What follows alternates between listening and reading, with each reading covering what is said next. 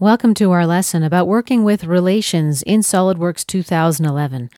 To view more of our lessons, please visit Video-Tutorials.Net. Let's begin with a new part document. We'll select New. And now let's click on Part and click OK. Let's insert a sketch on the top plane. Right-click on the top plane, New Sketch. Now let's activate the Line tool. I left-click. Notice that when the rubber band is in the vertical and horizontal positions, I see a glyph that appears next to the line. This is a relation symbol. Here's the horizontal relation symbol. Here's the vertical relation symbol. Now, while that symbol is visible, if I place the second point of my line with a left click, I will automatically apply that suggested relation. The glyph appears in green next to the line. Let me continue my line. When I rubber band into the horizontal or vertical positions, again, the relations are suggested. Let's create another line and a third line here. You may notice that two yellow intersecting lines have appeared. These are called feedback lines. Here's the perpendicular glyph or symbol. Here's the collinear relation symbol. Let's create a couple more lines. And right-click and select to close the tool. In order to apply relations to some of the geometry I've created, I need to select the entities. Let's select some lines here. We select them with a Control Select. Now let's activate the Line tool. And let's create a line about here. As I continue to move the mouse, the lines that I selected are now highlighted.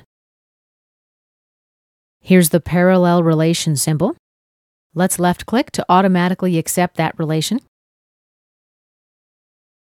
Now notice that the other two lines that I didn't select at the beginning of this exercise, they don't react to my cursor movements.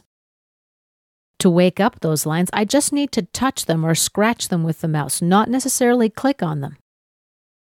Now when I move the cursor, the line becomes highlighted and the parallel relation symbol will appear in relation to that line. Left-click to accept that relation and place the second point of the line. And let's right-click and select to close the tool. Now in our graphic area, we've got three parallel relations. The number next to the relation identifies which parallel relation the entity belongs to. When I mouse over a relation, I see a call-out stating the type of relation as well as the entity name. The corresponding entities are highlighted in pink. Let's double-click on the relation. Now we've got the option to delete or suppress that relation. And now we see the suppressed relation grayed out in the graphic area. We're able to move the geometry. These lines are no longer parallel. Let's double-click again and unsuppress. OK. And let's select this point here. We'll add what's called a fix relation. Basically, this means the point becomes fixed in space, parked, if you will. I'm not able to move it. Let's try dragging my geometry around a little bit. SolidWorks will maintain my existing relations. Let's double-click here. And let's suppress this relation, accept. Now when I drag this geometry around, the corresponding geometry remains stationary. OK. Another way to add relations, for example, is to Control-select these 2 points. As you see here, we selected point 5. We don't have any existing relations between these points.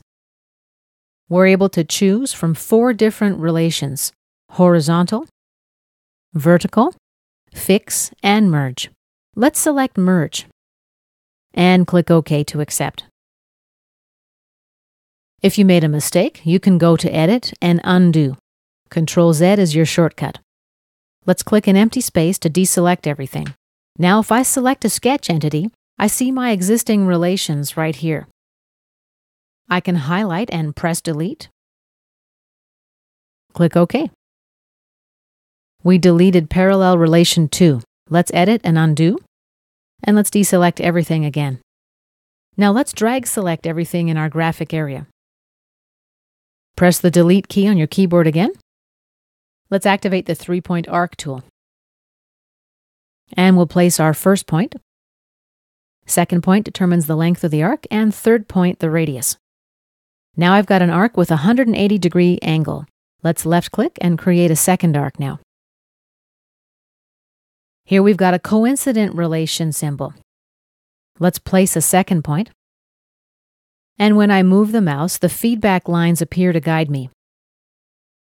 The second 180-degree angle appears here. As you see, the tangent relation appears at this point. Let's create one more arc. Place our point here, coincident with this point. And our second point, our third point. Right-click and select. Now let's control-select these two arcs and add the tangent relation manually. OK. Let's select this arc here. Activate the line tool. And drop the first point about here. Now we can create a tangent line and a normal line, or a line that goes through the center of the arc. Let's create a tangent line, a second tangent line. Let's create one more line that goes through the center of the arc and is normal to the curve. Notice that when I try to do the same thing here, this point stays dormant.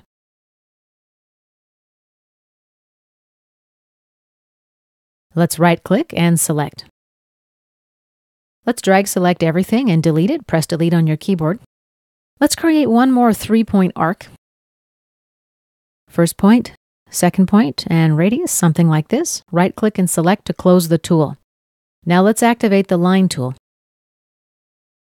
We'll hover our mouse over here to place a coincident point. There's the coincident relation. As you see, we've got a rubber band effect. In other words, we can create a line that's tangent to the arc at any point. Right-click and select to close the tool. And this concludes our introduction to working with sketch relations in SolidWorks 2011. For many more lessons about SolidWorks, please visit our website at Video-Tutorials.Net.